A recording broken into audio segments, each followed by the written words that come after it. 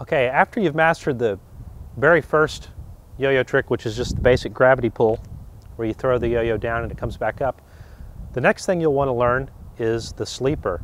And that's where you throw the yo-yo down and it spins at the bottom of the string, and then you give it a tug and it comes right back up. That's the sleeper. Now, the secret to the sleeper is you want to get a good throw where you get enough spin, but then you want to sort of pad your hand a little bit where it doesn't land really violently at the end of the string, where it sort of lets it land a little bit easier, and that'll let it start spinning at the end of the string. And then when you want it back up, then you just wake it back up by tugging on the string. So you might not be able to do it at first. You know, you'll be like, oh, I can't make it sleep. It always comes back up. One of the problems you might have is that your string is too loose or too tight.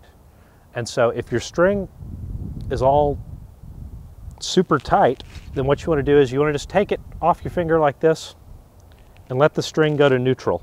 It'll unwind, you'll see it, it'll be all wound up like that.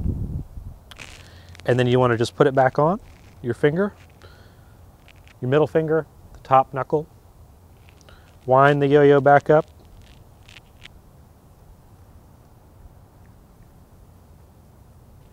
and then give it another try. So the sleeper is going to be the key to any yo-yo trick, and you want to practice your sleepers. And then once you've got it down where you can throw a basic sleeper, keep practicing and see how long can you make it sleep. There it is, the sleeper.